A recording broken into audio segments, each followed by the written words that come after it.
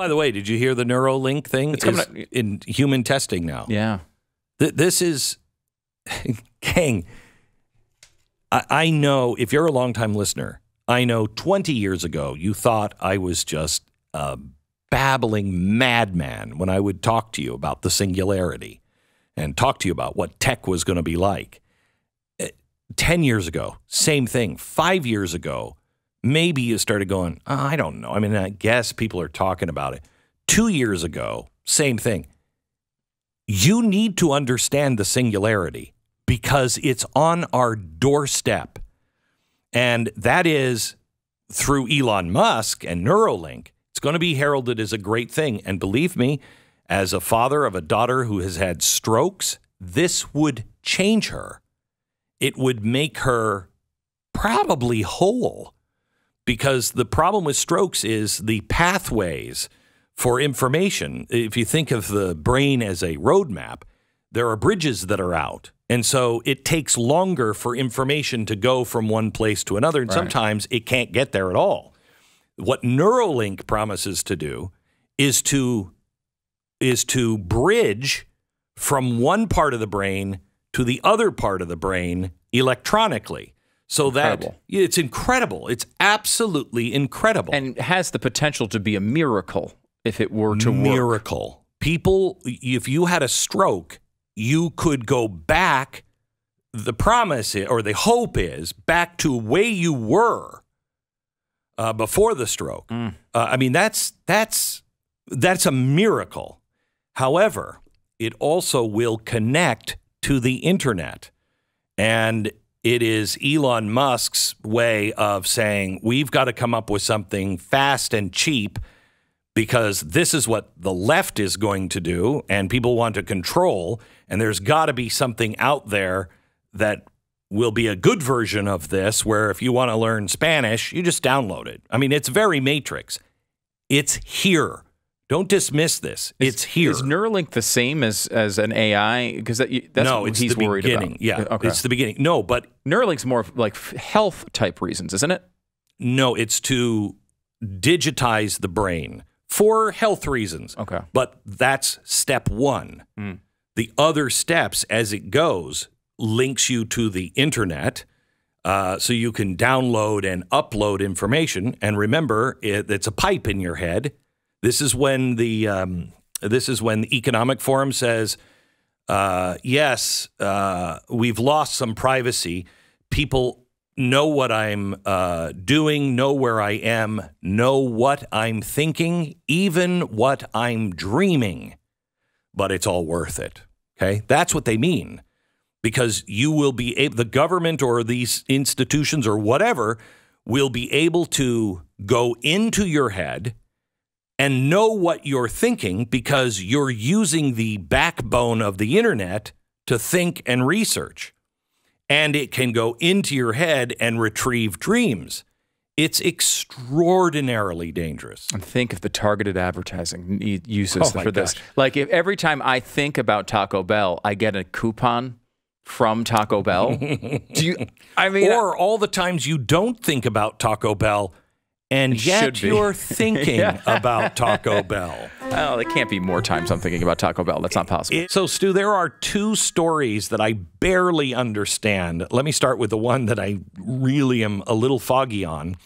For any mammal, the loss of the Y chromosome should mean the loss of males and the demise of the species. However, the Amami spiny rat manages without a Y chromosome and has puzzled biologists for decades. Now, a Japanese scientist and her colleagues have shown that one of the rat's normal chromosomes effectively evolved into a new male sex chromosome. Now, I hate to get all sciencey because I don't know how these rats identify. I don't know any of their pronouns or anything else. So the reason why this is important is because the Y chromosome seems to be getting weaker and weaker. And in a lot of mammals, including man. And once you lose the Y, then what happens? You've only got females, end of the species. So that's why they're looking into this, because they believe that we are headed for the same kind of thing. Which end of the species. Yeah.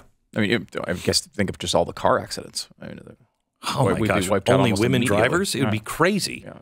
Oh my gosh, and women presidents and CEOs? Oh gosh, just shut the thing down. Lord, please come now. Anyway, so stupid.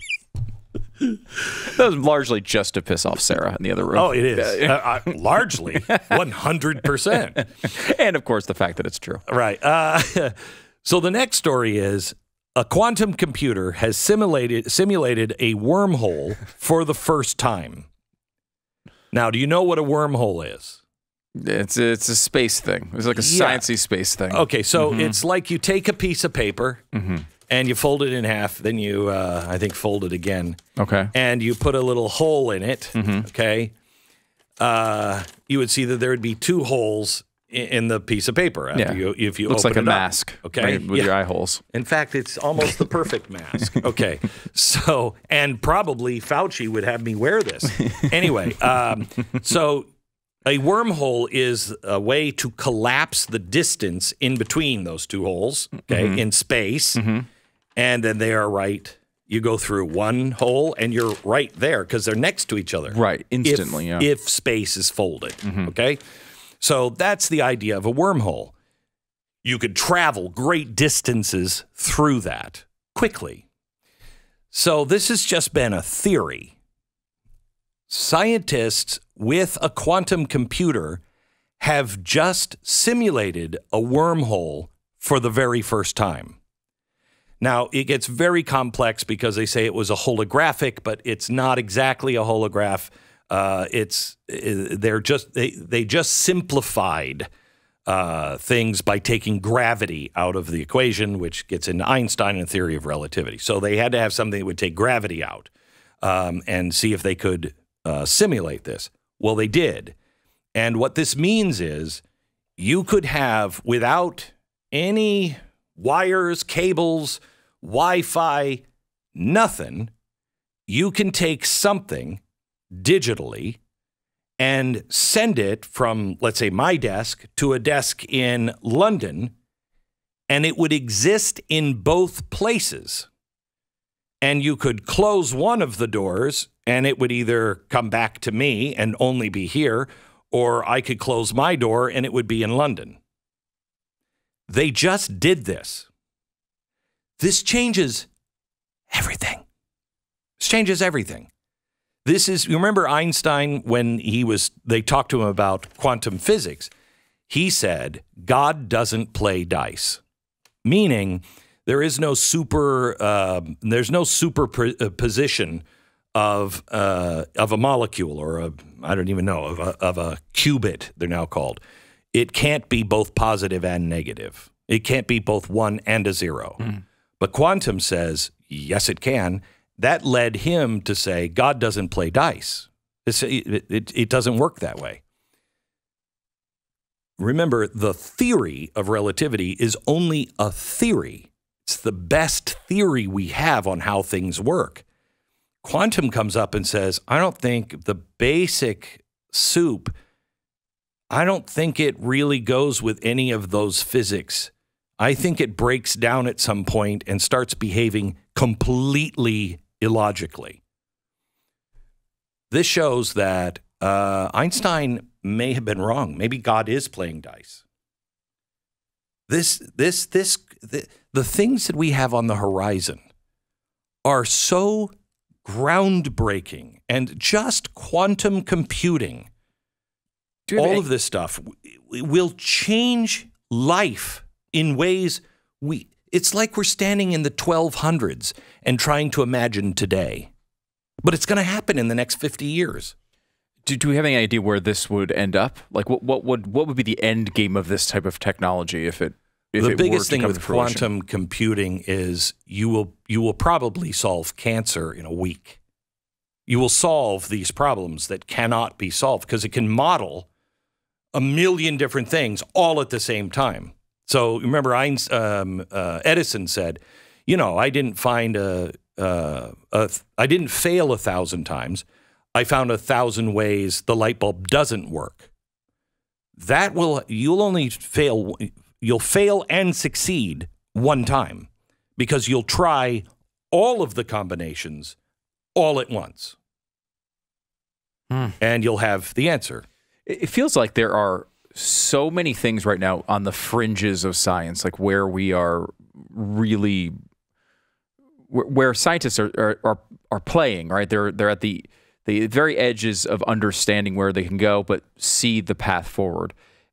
Some of these problems like this one are just beginning to be solved. And there's so many different directions, whether it's, we talked about the singularity or whether it's quantum computing or all sorts of different technologies, that it feels like one of these is going to hit in a way that totally changes the world almost immediately. But in a way, let's look at the telephone for a minute. Put yourself back at Alexander Graham Bell's time. Mm-hmm.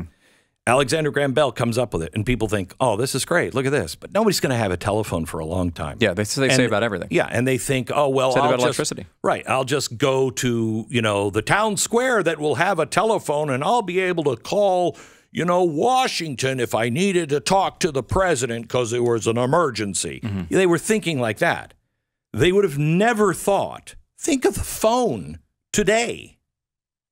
It's no longer cordless. I mean, it's no longer corded. Right. It doesn't work with wires. It doesn't. It's a television. It's a camera. It's no longer really even for phone conversations. Right. I mean, and that's I think a really interesting example of how this goes. You think about the singularity for a second, right? Singularity being eventually we merge with machines. Tell me if this is a terrible description, but my very terrible understanding of it. Eventually, we merge with computers where we are able to access information instantly because we have maybe a chip in our head or whatever that allows us. Right. And we also have nanobot technology in our bloodstream that is keeping you alive. You don't have to take medicine anymore. The nanobots are programmed to take care of your body, and it repairs itself through technology, which is connected to AI, a giant machine outside of your body. Right. So you're one with AI. You're one with machines. You're a hybrid person. Who is That's the singularity. That's the singularity. So if you think about, let's just say for information purposes, you want to get an answer about something. In this world of the singularity, you want to know who was the president of France in 2004, right? You'd be able to access that information instantly inside your brain, basically. Yeah, right now you have to go to Google, open up Google, and type in your question. Right. The singularity, the way it would be imagined to be used at its highest level would, who was the president of France? Oh, it was so-and-so. Right. Okay. The minute you think it, the answer is there. Right. Because you're connected to everything.